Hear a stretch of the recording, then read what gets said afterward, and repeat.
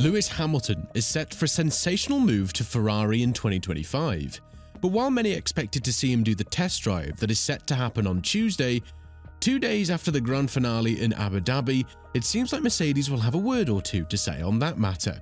The Brackley-based squad is not willing to let Hamilton in earlier than his contract allows, but could this make things even more complicated between them in the last 6 races of a legendary 11-year stint? And if so, will Mercedes regret such a move? There are lots of things that the 2024 Abu Dhabi Grand Prix will be remembered for, but it's obvious that the most heart-touching one will be the last race for Hamilton in Mercedes. This is the race in which he lost the 8th championship in a controversial manner in 2021, with the same team that he will say farewell 3 years later, at the same tarmac, under conditions that maybe could have been avoided if both sides compromised a little bit. But that's now all in the past, and Hamilton has signed a contract with Ferrari that will see him collaborate with 2 of his former colleagues in Mercedes, Loic Serra and Jerome D'Ambrosio, as they will look to secure the 8th championship sooner rather than later. However, Hamilton's quest of getting used to a Ferrari machine might be compromised by Mercedes, as the Silver Arrows are not ready to give him a tad earlier to their fiercest rivals Ferrari like Red Bull did with Gasly back in 2022, when they allowed him to have the test with Alpine 2 days after the Frenchman drove his last race with AlphaTauri. Obviously, Hamilton will be under contractual obligations with Mercedes until the end of 2024, but there are situations in the past that allowed teams to give their drivers a respectful move to try and adapt to their new environment a bit earlier, with the first opportunity being the test drive on Tuesday after the grand finale. But according to the BBC, or more precisely by Andrew Benson, who is a very close reporter of Formula One for this media outlet, Mercedes are not planning to give Hamilton this luxury despite everything he's done for them in the past 11 years. To say that he's the greatest figure in the team is definitely an understatement, because it was under his lead that Mercedes managed to win 8 consecutive Constructors and 7 consecutive Drivers' Championships, as Hamilton only lost 1 to his teammate back in 2016. Be that as it may, the stats speak louder than words, and if we're to look at the drivers who wore the Silver Arrows in the past, Hamilton is the undisputed king of the team, which is only adding a bit of awkwardness in terms of whether or not Mercedes are in the right to block his move for him. Hamilton is the only driver on the grid to have 200 starts with one team, which surpasses the record of Schumacher, who had 180 starts with the prancing horse of Ferrari. Although truth be told, the growing calendar helped Hamilton a bit in this situation. On the other hand, Hamilton has the most wins for Mercedes ever since they came back in the sport, sitting solely at the top with 84 wins. To put things into perspective, Mercedes as a constructor has 128 victories in general, and the second driver on this list is the only man who was able to beat Hamilton in the championship fight as his teammate, Rosberg, with 23.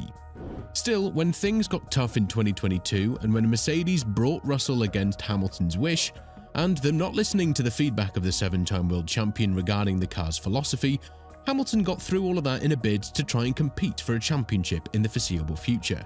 The move to Ferrari seems like a reasonable one, and while things are set and done between Hamilton and Mercedes, a move that Wolff labelled as shocking in the very least, and one with huge consequences for the team, Mercedes feels like Hamilton has a lot of duties with the team before he closes the curtain on this chapter of his life. Obviously, there's still a lot of farewell duties that Hamilton needs to do with Mercedes because of his commercial value, something that came across as an obstacle in the contractual talks between these two sides. And according to Benson, it's because of these duties that they're not willing to give Hamilton some time to get accommodated to the Ferrari machine. Obviously, he's not present at every meeting that Mercedes has right now because of the risk that he could be breaching data once 2025 starts, with how close the regulations are and how close Ferrari and Mercedes might be now that they have understood the issues of the car. But this is the least of the worries on Toto's mind. The principles of Mercedes are standing still, and it will definitely be interesting to see how Hamilton will react to this decision from the team, although there's nothing much he can do about it, because he's left in the hands of the team as to whether or not he will be released of such duties. Susie Wolff, the wife of Toto, believes that the move of Hamilton to join Ferrari, while legendary in and of itself, is still bringing her a lot of sadness because she views him as a very close friend. Elaborating further on this matter, Susie said, "Quite often you have this perception of Lewis from a distance that he just rocks up, jumps in and is fast. But he works incredibly hard off track at every aspect of his life. He's absolutely dedicated to being the best driver he can be. As much as I'm sad in a way that he's going to end his journey at Mercedes with his move to Ferrari, I think it will be an iconic moment to see him in a Ferrari race suit next season. The situation for Mercedes is quite clear. Wolff has admitted that there's a new future for the Silver Arrows, and it lies with Russell and Antonelli. While there were certain doubts that the Brit doesn't have what it takes to be a legitimate leader of the team due to the circumstances under which he inherited the leadership role from Hamilton, it's worth noting that with one less win in 2024, Russell is still very close to Hamilton in the drivers' category. On the other hand, Wolff has labelled Antonelli to be the next Hamilton and wants to follow a blueprint project as he did with the 7-time world champion, which kind of spells bad news for Russell, because from his point of view, it does look like the Italian will have a little bit of preferential treatment given the unexplored talent he possesses. But what's definitely certain is that the consequences in Mercedes will be felt left and right.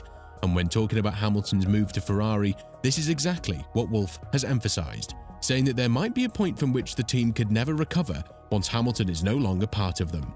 To lose such an integral piece of your team, the man who won so much for you, and the man who sacrificed a lot of his races just to help the team understand the car more, just to receive what he did from Mercedes, is definitely a fault from the team's side.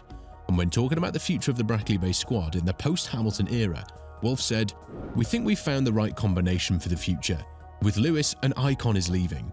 As for the story of Ferrari next year, there will be a huge echo everywhere. A decision with extraordinary consequences is how I describe Hamilton's switch to red. We want to focus on the future, and that is why we have this pairing." And of course, while this move of Mercedes does make a lot of sense, it just goes to show that no matter who you are, at the end of the day, Formula One is just a business, and there's nothing more to it. When the time comes to turn a new chapter, you should be fully ready for it. Wolff believes that the future of his team has already been sealed with Antonelli and Russell, and while he flirted with the idea of having Verstappen at any given time, if the 3-time world champion was to make himself available, he shut down all of those rumours by stating that now he knows where his team is headed to. But the impact of Hamilton on Mercedes is so great that Wolff now wants to replicate everything he saw with the 7-time world champion on the young Italian driver, although at the same time he wants to keep him out of the pressure points and make sure that he develops into a proper driver and a strong character with due time. With Hamilton, he already had a chance to win the championship on his first try by sitting in the most competitive car at that time, and only lost it by 1 point to Raikkonen. And when talking about how his path could have helped Antonelli's future, Wolff said, "I think the project that inspired me more is the one that is more similar to Hamilton's career. Hamilton's growth in the junior categories and his impact in Formula One came at a time when you could test a lot more than Kimi has been able to do now. Ron at the time said Lewis needed to take it easy to get used to F1, also because Alonso was at McLaren. However, that never happened. Lewis was immediately competitive and a success. With the current preparation, Kimi can jump into our car and be competitive. However, F1 is a different animal than it was at the time of Hamilton's debut. There's a lot more dimensions and facets compared to the past. There's more pressure and social media. So I think it's important to keep everything moving in the right direction. Keep the right priorities and avoid what is not essential. The goal is to create a new success story, as happened with Hamilton." With all of this in mind, what do you think about Hamilton's move to Ferrari being blocked earlier than anticipated? And do you think the team has every right to not allow the 7-time world champion to accommodate to the Maranello team's machinery a bit earlier than anticipated? Let us know in the comments below, and once you do that, make sure to click on the video that's appearing on your screen right now.